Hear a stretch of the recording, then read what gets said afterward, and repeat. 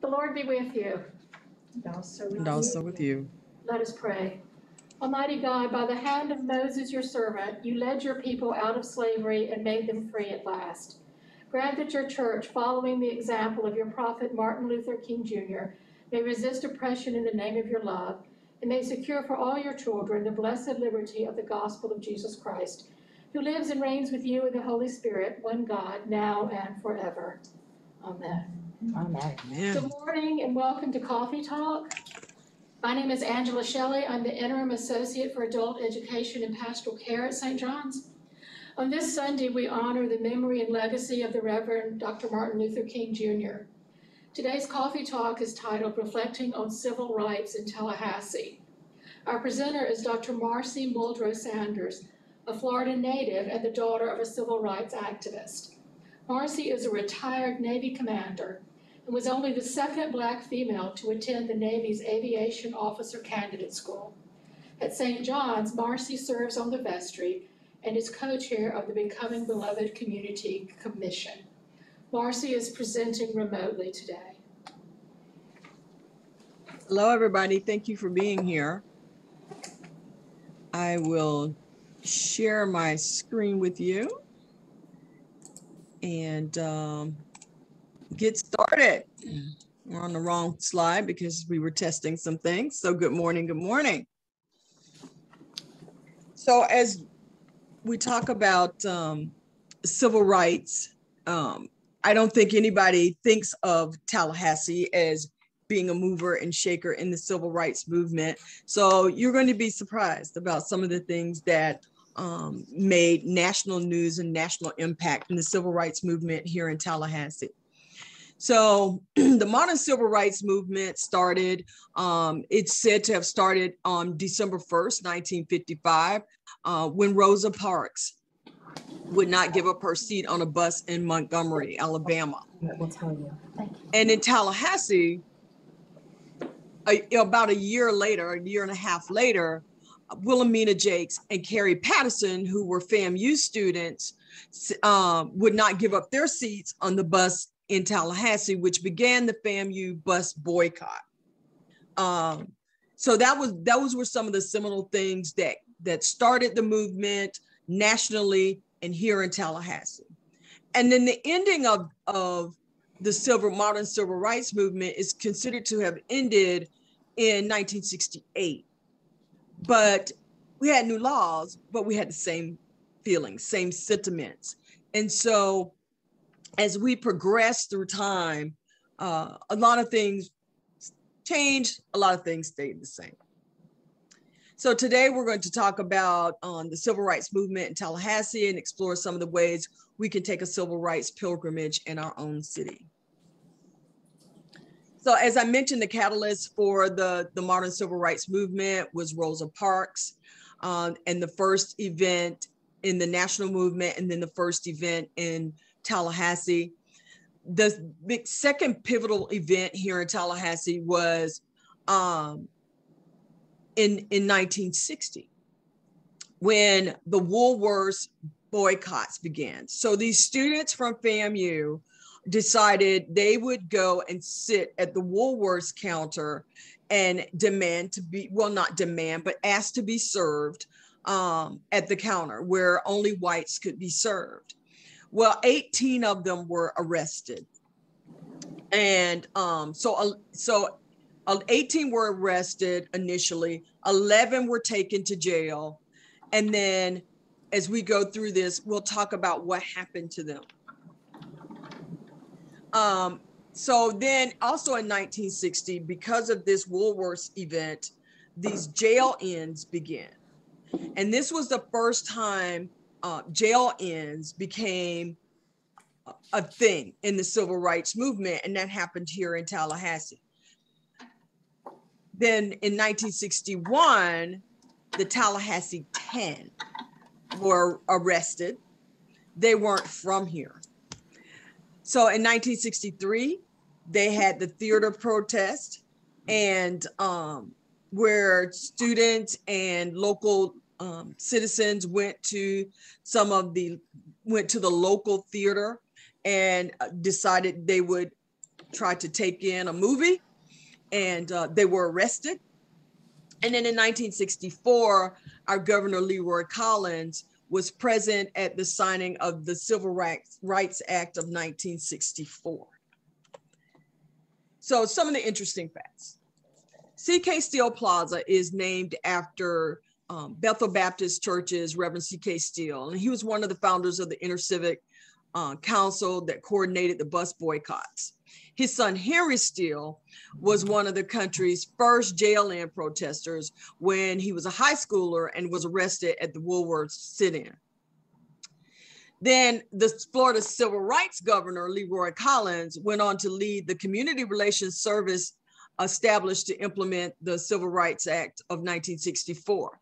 He is also the father of Mary Call Proctor, and their ancestral home is now the Grove Museum. And we'll talk about that in a little bit. There are over 20 historical landmarks in Tallahassee commemorating African Americans' impact on the community from slavery through the civil rights movement. So I'm going to stop sharing here. I have a short video that I would like to bring up for you. If I can find it. 1956, two Florida A&M University students, Carrie Patterson and Wilhelmina Jakes, boarded a Tallahassee city bus and sat down in a front seat beside a white woman. The bus driver ordered the two black students to the back of the bus. When they refused, the two women were arrested, kicking off the Tallahassee bus boycott. The boycott lasted for 7 months. It led to the hiring of black bus drivers and integrated seating on Tallahassee public transportation. It led to more than a decade of civil rights protests that shattered the wall of Tallahassee racial segregation. This Thursday, Tallahassee will celebrate the 60th anniversary of the bus boycott. I think the bus boycott provided the necessary force to bring attention to the issue, also to pull the people together one time from all walks of life, from all professions and different roles and even religious connections.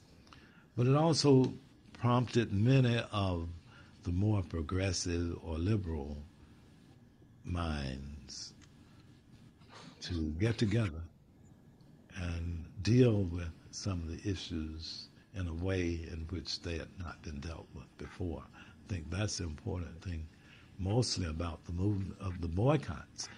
Also, the fact that the boycotts proved that something could happen. One of the chief figures of the Tallahassee bus boycott was Henry Steele's father, the Reverend C.K. Steele, who led the Intercivic Council and went on to help found the Southern Christian Leadership Conference and become one of the icons of the civil rights movement. I think my dad was the person for that time here in Tallahassee. He was well connected across the country with ministers and leaders and across denominational lines. He was one of the most outstanding preachers I think one would ever hear. He was charismatic. He was humble, though very forceful and consistent, as well as persistent. Yet hundreds of Tallahassee's black residents were active in the boycott, and it was their solidarity that changed the fabric of Tallahassee. Well, the bus boycott was so important because Tallahassee was not a civilized place to live at that time. And since the boycott, it was somewhat like washing your dirty clothes. We had to wash out the dirt. Now the city is developing into a civilized place to live. Not completely yet, but it's coming. This is Gerald Ansley for the Tallahassee Democrat and Tallahassee.com.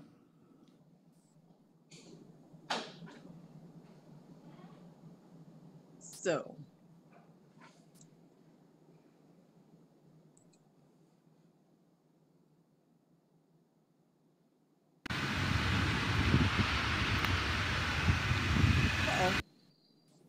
there. Like, what's going on with my computer? So that was as you can see, some people still struggle with that time and the things that they experienced.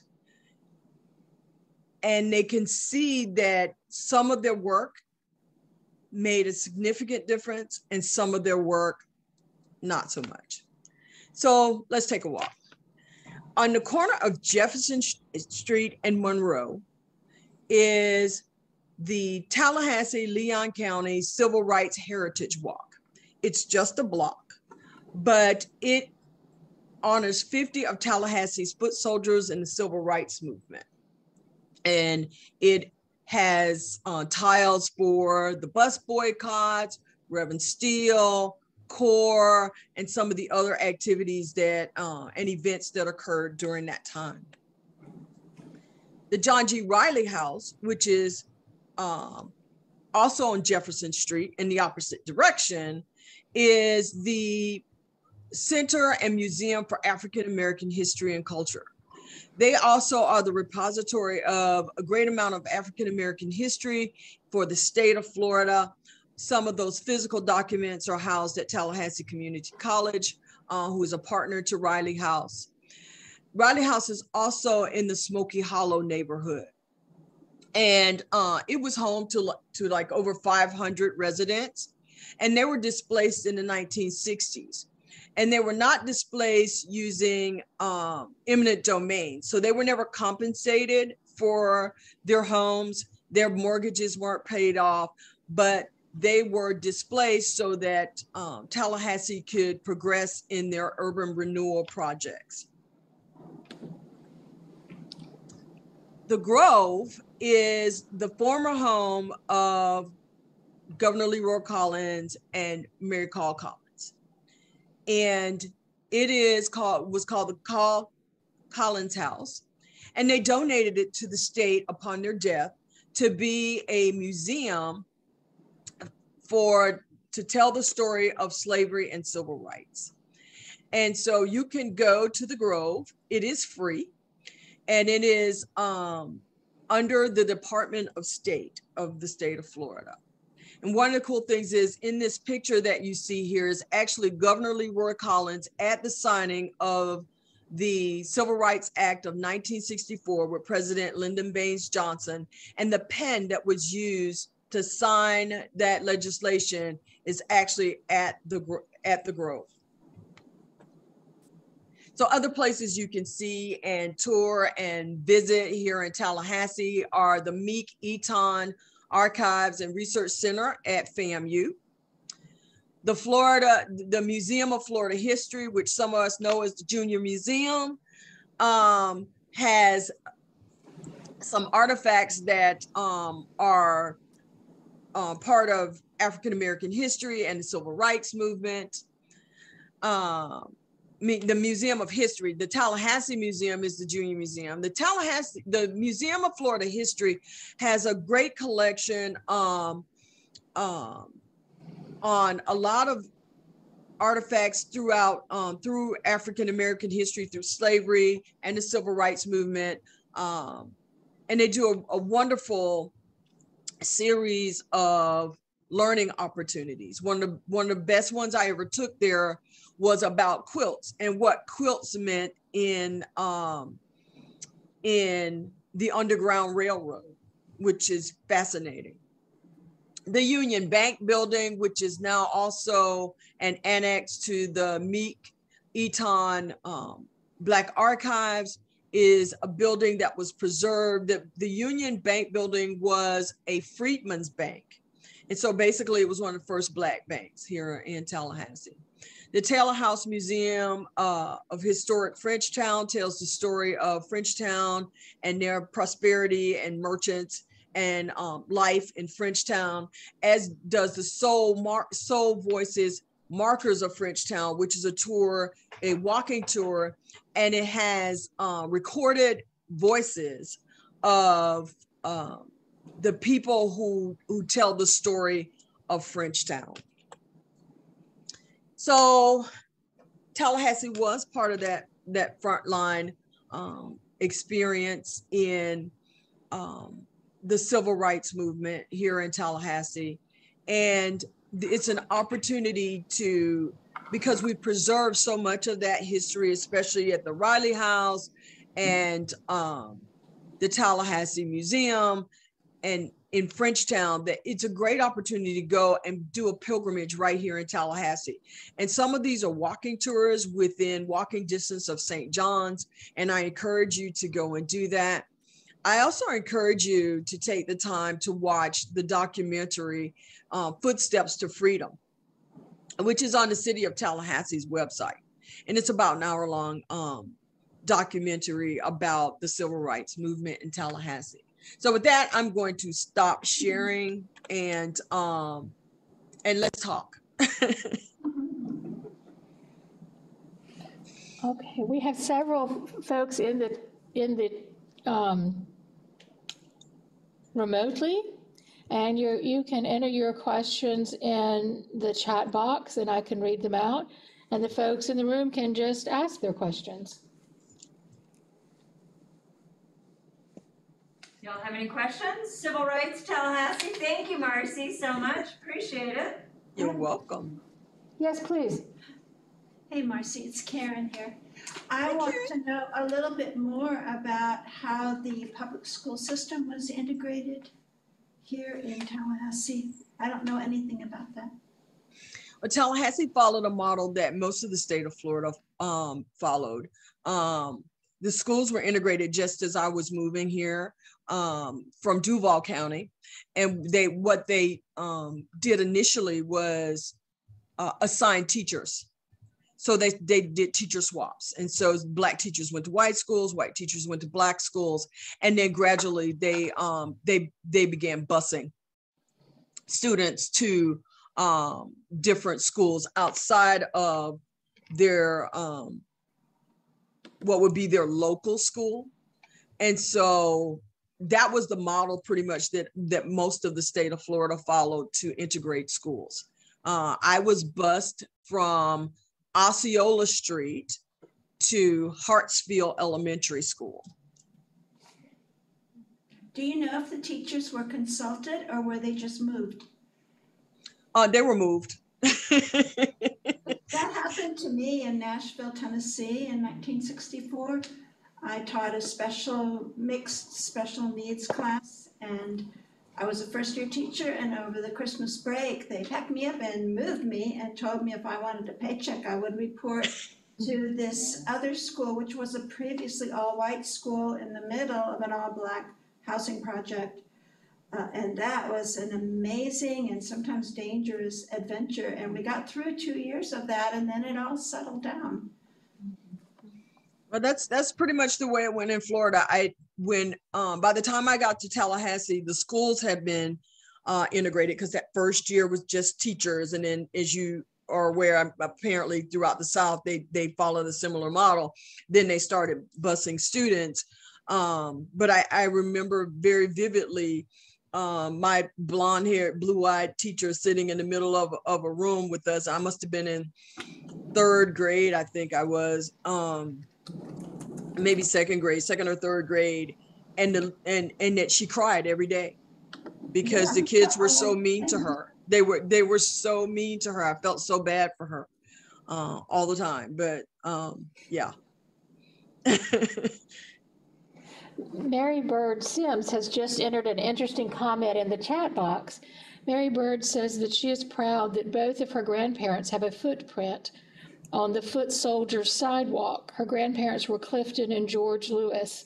Many of you will remember those names and those people. I don't know if you want to say anything more about them, Mary Bird. Gosh, they were so involved. They were an integral part of life at that time. Mary Call would tell you that too. They did brave things. My granddaddy was a banker and made loans to people that nobody else would make loans to. I'm always in awe of their bravery and sort of their trailblazing attitude at that time in Tallahassee. Thankful for them. That's awesome, Mary Bear. Thank you for sharing that. I remember seeing them around town when I first moved here in 1987. I remember them. Well, I met Mary Bird's grandfather. My father is a contractor, and he was one of the first Black registered general contractors here in Tallahassee.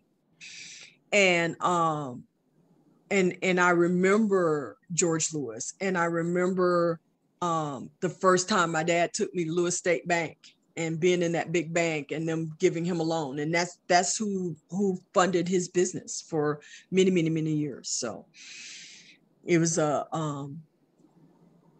I have often told people that without abolitionists throughout history and the abolitionists of today, Black people would still be picking cotton.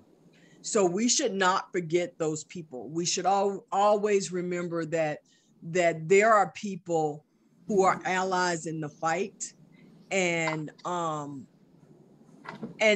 oftentimes at great physical peril, right? Because there are people who did not appreciate that, and they act out accordingly.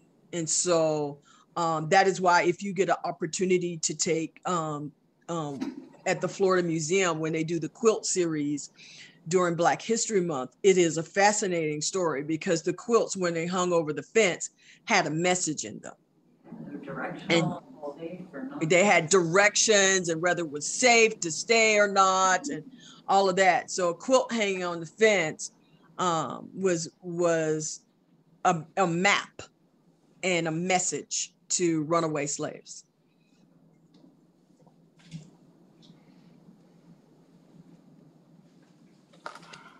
Marcy, this is Megan. I have a question. Mm-hmm. The piece that you talked about where those homes were taken without eminent domain or anything along those lines, no compensation. Do you know if anything has been done since then? Any type of reparations, any type of compensation for that from Tallahassee? I'm not aware of any. Altamise Barnes is the reason we even know anything about Smoky Hollow. She made it pretty much her life's mission to preserve the legacy and memory of Smoky Hollow, and she started with founding the Riley House.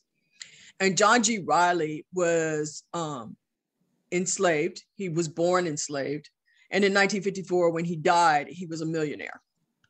And his home is in Smoky Hollow. And so now there's a marker down there at the corner before you turn on Franklin, before you turn onto Lafayette. If you look to the right, there's a park and a marker that talks about Smoky Hollow. But to my knowledge, there have been no reparations or compensation to the families that were displaced from Smoky Hollow. Wow, thank you for that. Hi, this is Leslie Johnson. I just wanted to say this is a wonderful presentation and lots of information. And I would hope to see St. John's getting a group together to do the walk. I think that would be so beneficial to all. Megan, you want to speak to that a little bit? I was waiting to see if it was going to be me, but yes, ma'am, you are reading our minds. That is something that the Becoming Beloved Community Committee, it's a mouthful, that's something that we are working on for the church this spring, and we will have details coming out pretty soon on that as we get the committee up and running for 2022. So yes, that's absolutely something on our list this year. Thank you. And there are also other opportunities, and we will probably end up taking a bus tour at some point, because there are all kinds of places around town that, as I mentioned, the Tallahassee Museum, the Junior Museum, for those of us who grew up here, one of the most fascinating places is at Tall Timbers. And Tall Timbers has taken a sharecropper home that they've preserved, and the family members have recorded vignettes in it, and so you can go in it, you can tour it, you can watch how they did whatever you do with sugar cane to make it sugar and syrup and all those things. So they've done a great job with that as well. So there are a lot of places in Tallahassee where we have preserved history and have honored history, and that you can go see and you can go visit and you can learn about this wonderful place that we call home. I also would highly recommend going to the FAMU Museum. I took our Grace Mission kids there, and they were fascinated about things they never knew, which was wonderful. And also, I have this wonderful book called Black America Series, Tallahassee, Florida, by Alphamese Barnes and Ann Roberts, that Alphamese signed, and it's a wonderful book. So there are ways we can be educated and have fun finding out more about things in Tallahassee too. Thank you, Elizabeth. Yes, and please, please, please visit Riley House. It's just down the street from St. John's. I asked Ms. Barnes to do this presentation, and she is, it's a funny story. I was talking to somebody about her, and they said her husband had passed. And I said, oh my gosh, I'm kind of worried to call her now because I kind of dropped the ball on this thing. And then when I talked to her, she says, oh no, Calvin and I aren't doing anything right now. I'm like, well, I'm glad to know he's not dead. And I didn't miss that. But she's a member of St. Michael's and All Angels, and she hasn't been doing very much with COVID. And I talked to a few other people. So I would love to see us do something in the future that's not during the most segregated hour of the week, so we can get some of these great other voices to participate in our learning here at St. John's. Elizabeth, would you type the name of that book into the chat box? Yes, I will. Thank you. And we have a question from Laurel. Laurel asks, besides history, what are the opportunities for action moving forward? Oh, that's a great question. Well, there's a lot of opportunities right now. It's a great time to be active because, with the Black Lives Matter movement and all NAACP and Urban League and all these organizations that exist, there are lots of opportunities to plug in. I have chosen to plug in places where I can live my faith. And so there's Capital Area Justice Ministry. There are other faith-based opportunities. The Episcopal Church has work going on. So there's some great opportunities that fit where you are as a person in your journey. I know that Mother Abby's sitting in the room there, and she's engaged in some of these things. So I'm going to let her say words. Sure. I would love to reemphasize that and say, if you want to be a part of the conversation and action of Capital Area Justice Ministry, these are the people you could talk to. One, and you can't write, if you can't write it down and you don't want to remember right now, first, you can always call me. Second, these are the team leaders within the parish that are Claire Dodd, Kate Kyle, Jonathan Jackson, Jerry Lindsay, and Megan Owens. And Laura Newton. Laura Newton is actually the coordinator, the layperson who is coordinating all of that dialogue and connecting folks to the action that very intentional community is coming together. And as Marcy said, it's collaborative. It is not St. John's doing this. It is 30 different congregations coming together. Thank you, Angela. I missed a couple of names, but it's fine, just call us. You got the good ones up there too, and we'll add the others. Anyways, they are intentionally moving forward in the research phase of a community action. It is not that the issues have come up through the gathered community, and they would love to talk to you more about that. Also, I would suggest that the Union of Black Episcopalians is a wonderful group to be a part of to build relationships, because while we might want to do actions, the last thing we need to do, I say as a body of St. John's, is toxic charity, is assume we understand what is needed, and in our great-heartedness, not actually do anything helpful. So the idea of relationships always and education come before action and guide our actions. And the Union of Black Episcopalians has been around for how many years, Marcy? In its first iteration since almost since Absalom Jones. So we will be talking about in February because his feast day is on a Sunday. And we'll be talking about UBE on that Sunday as well. If you want to know more about that, Susan Jones from St. John's is the vice president or secretary, one of the two. And Marcy's a member of that. I'm a member of it, but never show up because it's just a hard meeting night for me to get to. But Father Hugh, it's a beautiful group that gathers, and currently all virtually, which makes it a little more accessible in an evening. So Absolutely. Those are the two major ones that I would bring up. They both do action and service through relationship in our community. And as Marcy said, through our faith, yeah. And through our faith, and because everybody has a different space that they want to occupy, right? Yes, Union of Black Episcopalians. We will be talking about that on the Coffee Talk on February 13th. So we would love to have you join us for that. Susan Jones is vice president. I'm parliamentarian. And it's just a great group of folks. And you do not have to be Black to join. So we would love to have you join us. It's the beginning of the year. And I'm happy to reach out to you and email you or whatever. Let me know and get you the information to join our organization. Any more questions? I would love to hear a little about who Altamise Barnes is before we close. Altamise Barnes is a local historian. She is a force of nature. She is, she started, she went to Lincoln High School. And Lincoln High School was the only high school for Blacks here in Tallahassee. It's located over on Macomb Street. It's now the new Lincoln Center building. Sale was housed there for many years.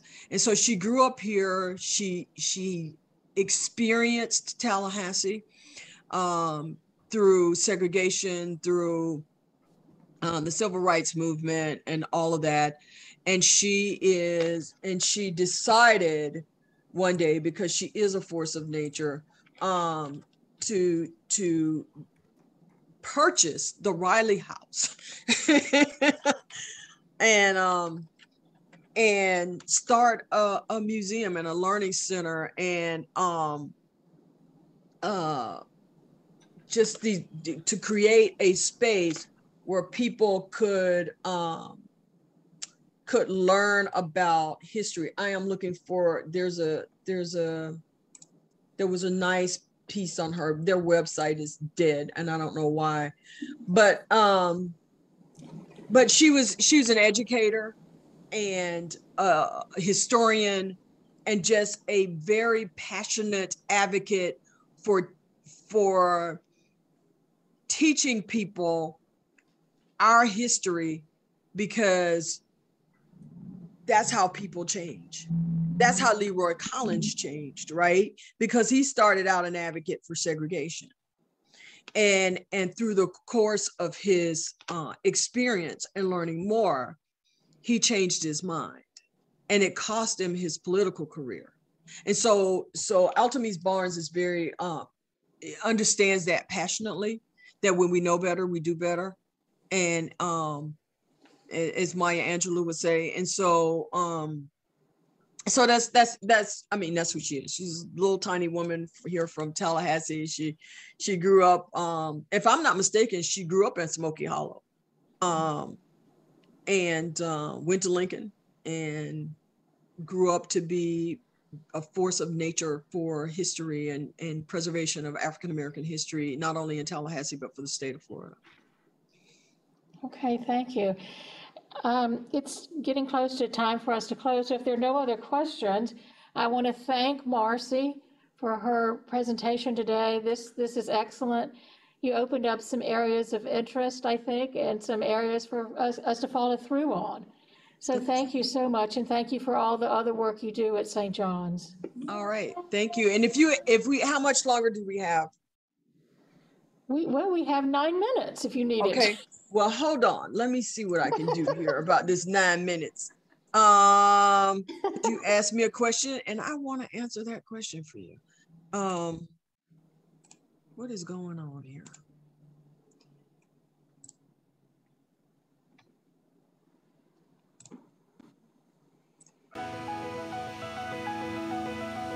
Video.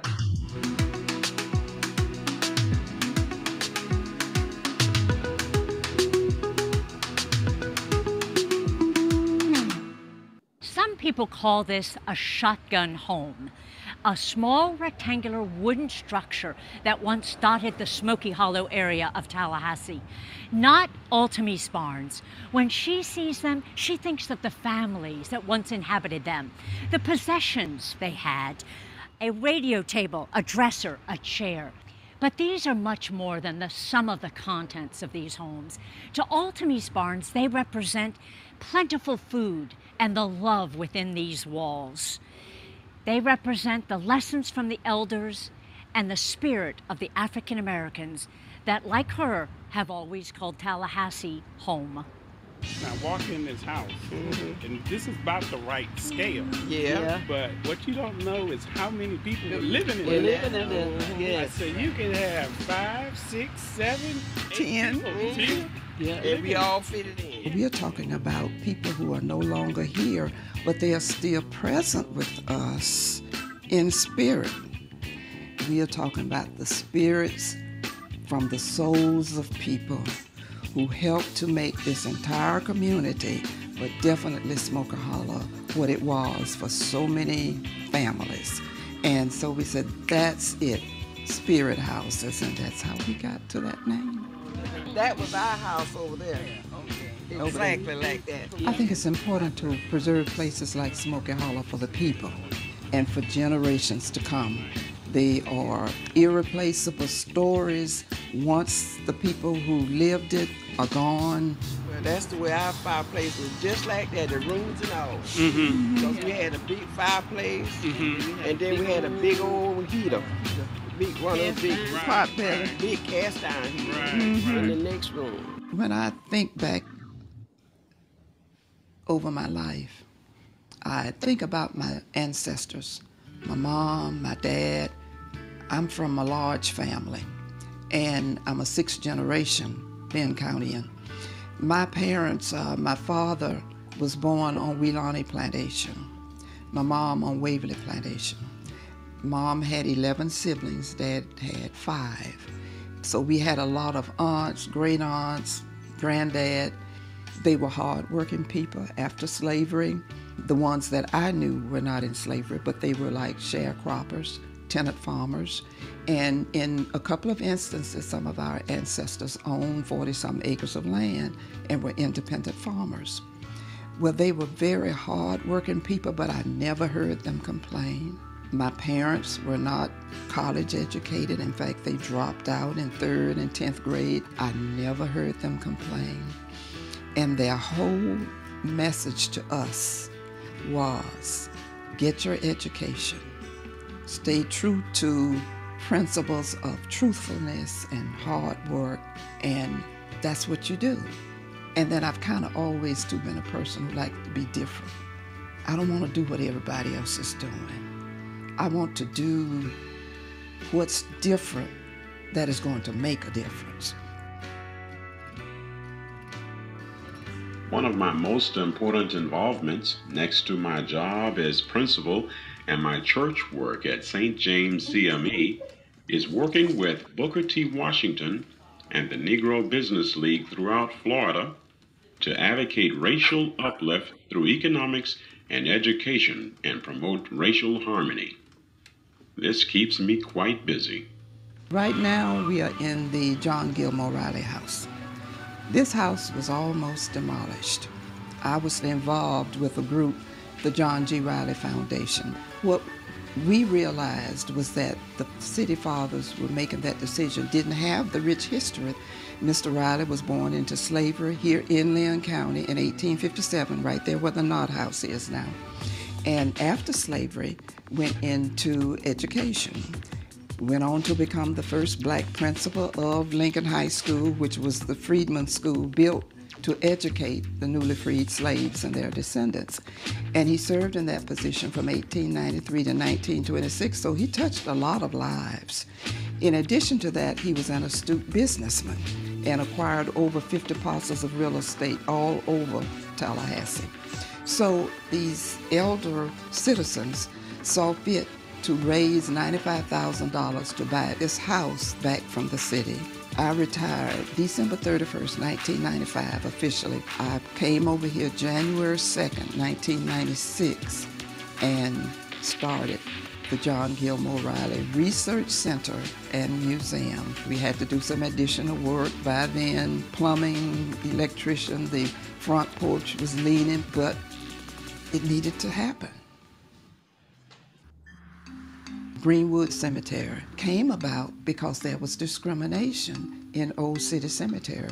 At one time, blacks could bury in Old City, which was supported by city taxes. Well, in 1936, the city passed an ordinance that there would be no further black burials except for those who already owned plots and they could not buy any more spaces. So 7 blacks went together and started Greenwood. It was a private cemetery and families were supposed to keep up those graves, but an 11-acre cemetery, over time, it was just unkept. We went to the city trying to get them to take Greenwood over for perpetual care. We were able to say the people denied burial in Old City continued to pay taxes that were used to keep up Old City. So they challenged us. They said, if you can raise $10,000 to do the initial cleanup and bring the cemetery to a maintainable state, we'll take it over. Aquilina Howell and I took charge of the fundraising. We told everybody we're going to write the history of the cemetery and this whole project. And everybody who gives $100, your name will be in the publication. And in about a month, we had the $10,000. We did 3 community cleanup days. After the 3rd cleanup day, we put up a big tent. It was on a Saturday when we had that celebration. And we haven't cleaned Greenwood since. The city is doing a wonderful job. I've done many things in life. One of them was important was the NAACP. I was in many marches, served as state secretary for 14 years. In 1997, along with my museum work, I took on the initiative of pulling all of the African American museums in for a major conference. And from that, we established the Florida African American Heritage Preservation Network. 32 museums now from Pensacola to Miami, helping the state to preserve history overall. That led to being appointed to the board of the Institute of Museum and Library Services in D.C., and I was appointed by President Obama and served a 5-year term, and that was very fruitful. One of the highlights of my personal journey is the time that I've spent with Leadership Tallahassee. I'm still a member, I'm class 19, and my classmates still support the Riley House for me. Every year when we have Rockathon, we know Leadership Tallahassee Class 19 will be there to help raise funds for the Riley House. I have not done it all.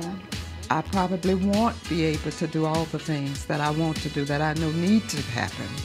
I've only scratched the surface.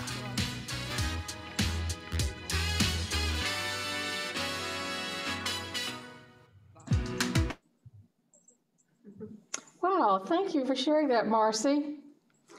And it is rolling. Oh, it is exactly noon, so we shall stop. We have a comment, as you see this, from Mary Bird saying she's amazing. So y'all, everyone, thank you so much for being here, and we look forward to having another coffee talk next week, which will be on the topic of, we will be talking about silent retreats. And so please join us. It's a wonderful thing if you've never done one. So we'll have Joe McCann is presenting. So thanks, everyone. And thank you especially, Marcy. Thank you. Awesome. So